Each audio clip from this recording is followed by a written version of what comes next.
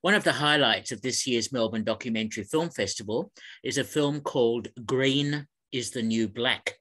And it's my great pleasure to be speaking to the producer and co-director of Green is the New Black, Jake Taylor. Jake, welcome to Movie Metropolis. It's good to be here. Yes, at last. We won't go into the saga, but it's all fine. Now, Jake, tell me first of all about In Heart's Wake, because they're a very interesting metal band. I think, is that the way to describe them? Yeah, metal band, or if you know your subgenres of metal, it's actually a metalcore band.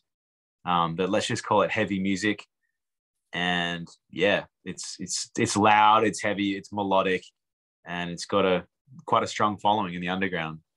And are they based in WA, or where are they based? No, so In Heart's Wake is from Byron Bay, Northern Rivers, New South Wales. Right. From there, and born and bred, like we will, since the 90s, and yeah, from a small tiny town that was not on any map. This is before Chris Hemsworth knew about it, or anyone in the Avengers. And we used to just play at local youth centers, and just whatever gig we could get, we would play. And all of a sudden a hardcore scene, that's called hardcore. It's like a punk hardcore. It's another style of music.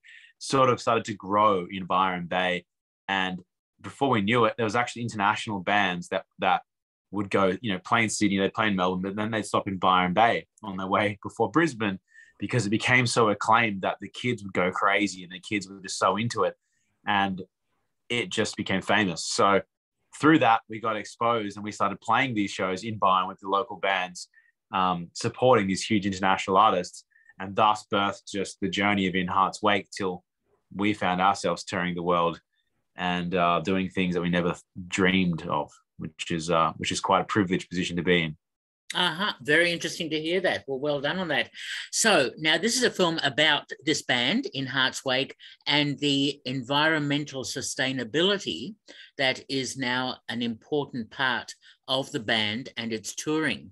So tell me, Jake, how you co-directed this with Caleb Graham, how you put together, how you decided to make a documentary, and how you decided to put it together the way you have.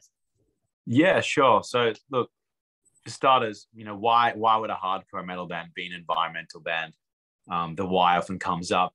And when you hail from a beautiful place such as the Northern Rivers, you've got green hills and, abundance of water, waterfalls and oceans around you. We started to realize how much that those places really nurtured and made us feel like balanced. As soon as we started touring the world and playing in, the back streets of Berlin and the back streets of Brooklyn and New York, and these quite culturally rich, beautiful places, but they also had like the underground where the socioeconomic wasn't always, high, and there wasn't green pastures around you. And so that balance of wow, we started feeling out of touch with nature, out of touch with ourselves, was recognized when we come home. Thus spurred on the journey to want to protect and preserve and really support the well-being of our planet, essentially. And so we've been taking steps ever since our band's inception and touring internationally for the last 10 years, I guess you could say. 10, 12 years is what's the next thing that we need to do? Plant trees for records. What can we do more mindfully? Let's look into the elements, step by step by step. And then we got to this precipice in the last 4 years where the next step to take was to go on this journey of going, well, how can we do things essentially waste-free as best as possible? How can we make a record that doesn't cost the earth? How can we carbon offset the entire process and do the world's first carbon offset record? What does the world's first carbon, neutral organization as a band? What is the world's first band? Is that possible?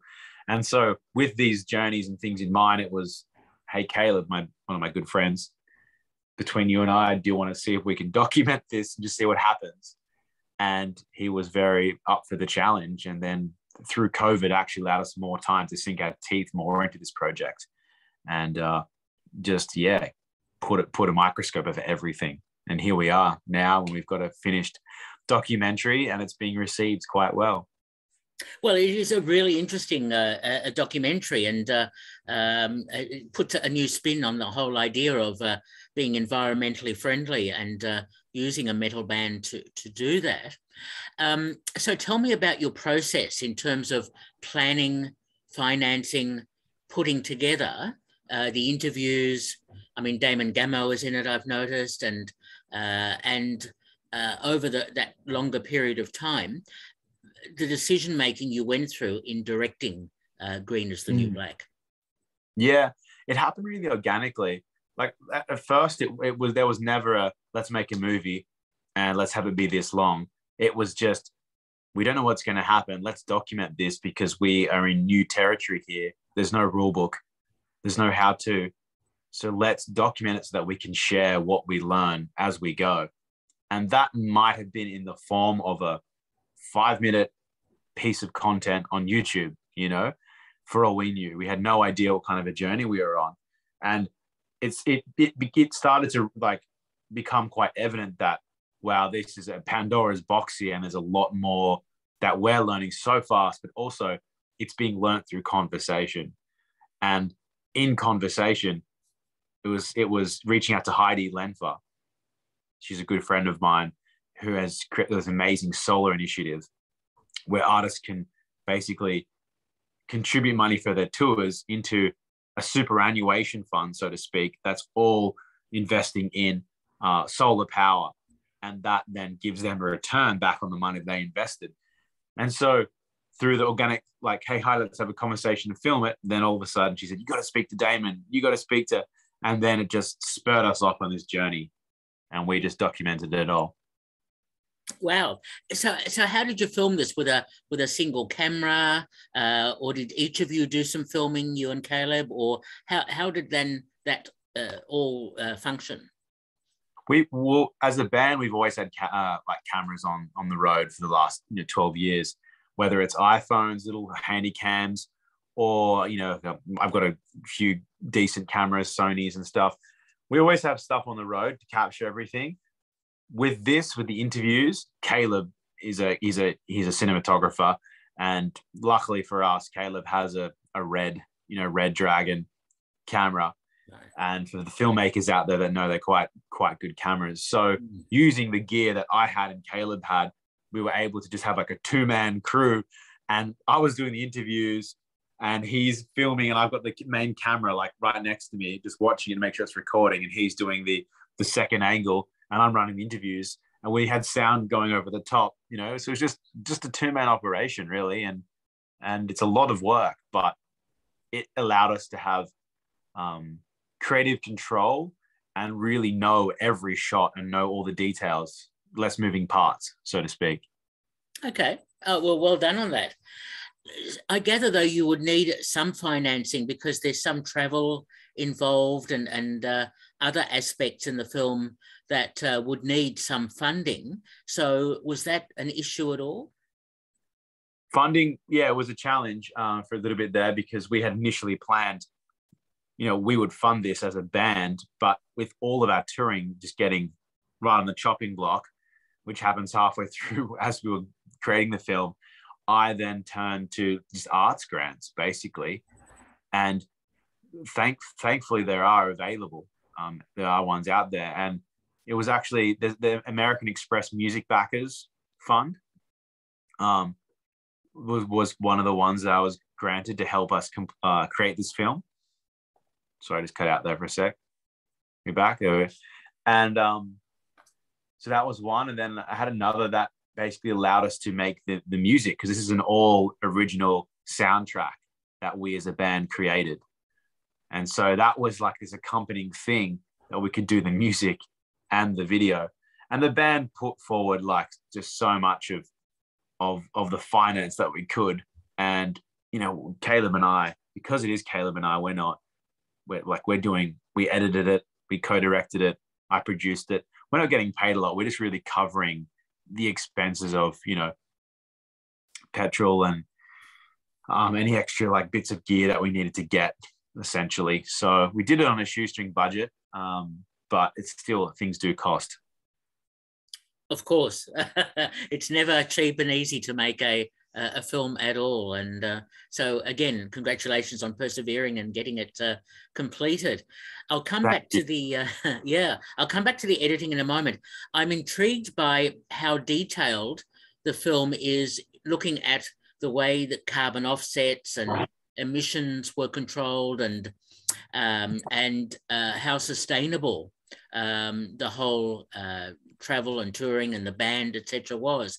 That's a really painstaking process to be as carbon neutral as possible. I found that really fascinating.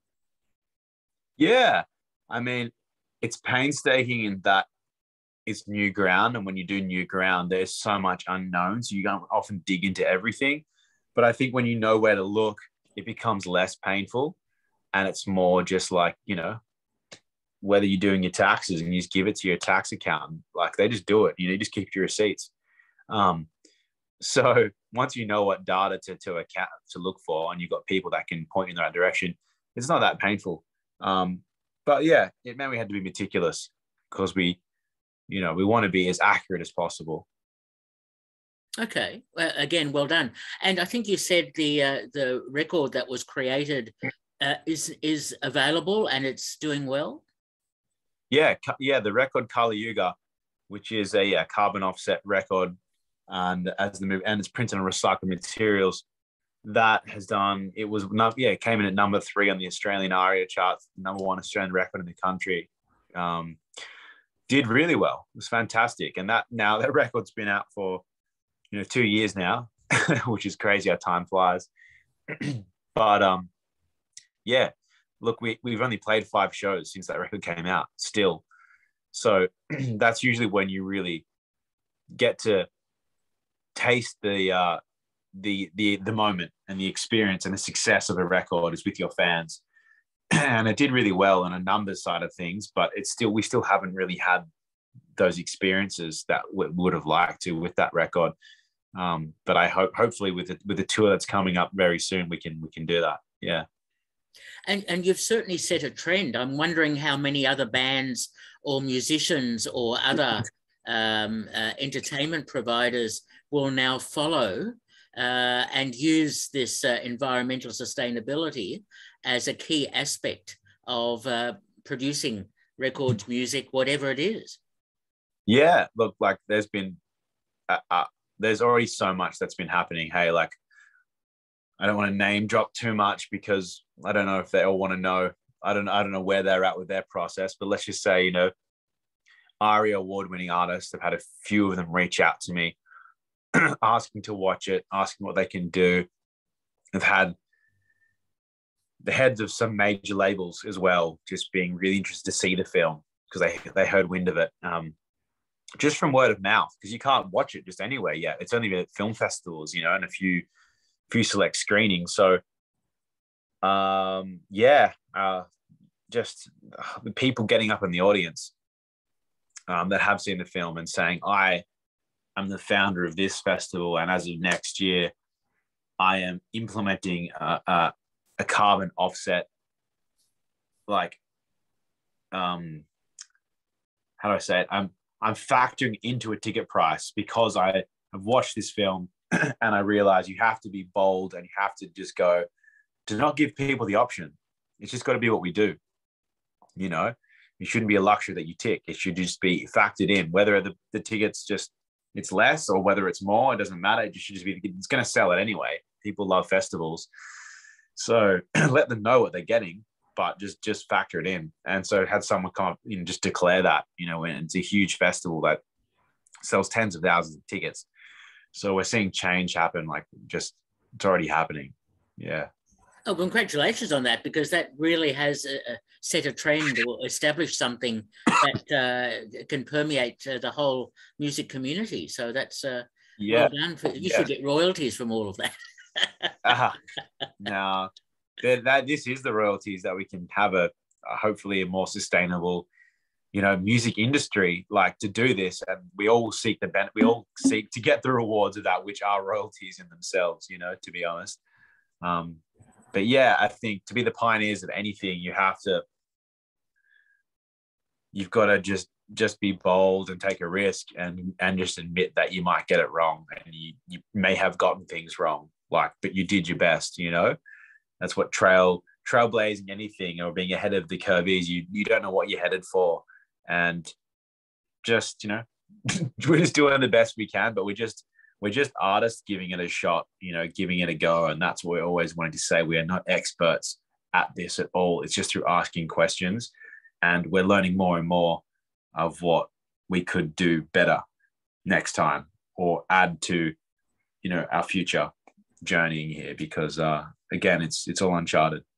Sure. No, I understand. It's an exploration which you're going through really well. In terms of getting someone like Damon Gameau to speak on camera, and was he readily available, and did he also give you advice? Damon was phenomenal. He was so available. I realized Heidi, who's in the film, she's shared a few panels with Damon before. Damon lives in Byron Bay, like Bangalore, which is where we're from. So it was literally Damon, Jake, Damon in a text. And I was like, Damon, this is what we're making, metal band trying to go green, basically. Would love to interview you. And he just said when he was free, and we just turned up. That I could tell he was very, very, very, very busy though, mind you. Like, he was firing, he's so busy, but he was fully present and there with us, and didn't make us feel like we had to rush what we were doing. Always giving me, he's epic actually, just texting with, just he's become a friend. Yeah. A really good friend, giving me advice and just really encouraging me, as a filmmaker. I think to just like props, it's like, I see what you're doing and well done, basically. And he still hasn't seen the film yet, because every time there's a premiere on, he's premiering his film somewhere else. So we've been having this back and forth, and we've actually set a date in 2 weeks to get together and get a projector up on the wall, and I'm going to show it to him. I'm going to hang out afterwards. So hopefully he likes it. But even if he doesn't, he'll see the hard work that went into it. I hope. I'm sure he'll like it. Yeah. Okay, very good. Now, just a few other quick questions. With you and Caleb making this film, and it's a very formative sort of film, as you're saying, you were learning on the go as you were filming. Were there any particular other music documentaries or films that you had seen that maybe inspired your process or the look of the film? I mean, because we interviewed Damon, we definitely were really aware of Damon's work as well, needing to be with 2040, because that was his what he was bringing to the table as an expert. And through watching 2040, we did really like how it was very solutions based and quite hopeful, rather than a doom and gloom climate crisis doco. So it'd be lying if I didn't say that there was an inspiration to really, tonally bring a little bit of that forward, for sure.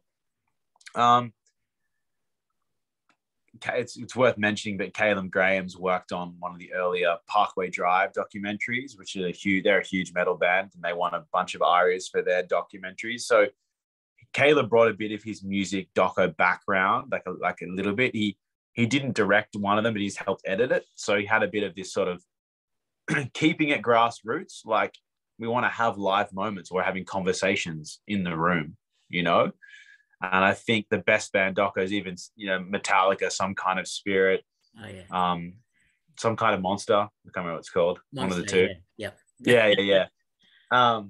They're some of the most engaging moments. Is just witnessing a band talk things out in a room, and so we needed those moments amongst the hopeful solutions, researching stuff, and keeping it fun and having some comedy in there. Was really important to us, because we are pretty silly as well. Like, I know this stuff can get so serious that we can just get bogged down in the seriousness of it all. Then, like, what's the point of it if we're not having fun? So we're just trying to just balance those things out. And I think between 2040 and the music docos that we love, we just found a nice balance. Yep. No, fair enough. I tend to agree. So let's talk about the editing process, because that's where the film is really then finally constructed. What decisions did you have to make, which would have been very difficult, I'm sure, about what to leave in, what to leave out in the final cut? Yeah, look, we wanted to keep it, like with any story, we want to serve the story, and it is a documentary around, you know, solutions within the music industry, right?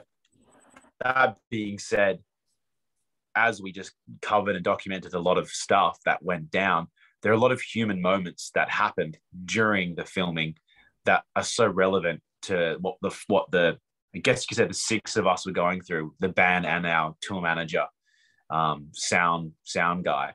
And these stories were just highlighting to us, like, you know, just how when you're faced with such big obstacles, no matter whether it is health, you know, whether it is we're not going to put your record in stores because, you know, it's not wrapped in plastic, whatever that obstacle, that mountain that was faced, there was a need and a desire to overcome and to want to rise above, because we really believe and the heart is really in it. And I think these themes were just like, it was a dance between the two as editors, because we don't want to have just a purely research doco. We need to have those fun elements, and it need to be about the band and the human stories. So finding that, yeah, there was some stuff that had to get, you know, snipped on the floor. And we did consider going to the food element of things, but whilst all band members eat and there is catering and stuff, we just thought, you know what, there are so many food docos out there around this subject. Let's really be on the musician side of things here, not the everyday person stuff. Yeah, I think structurally, to be honest, it was the hardest part. Structurally is having so much coverage over 4 or 5 years and just building it into a neat and tidy structure when you don't actually know what the end is. It's a challenge. Absolutely a challenge, and I fully understand.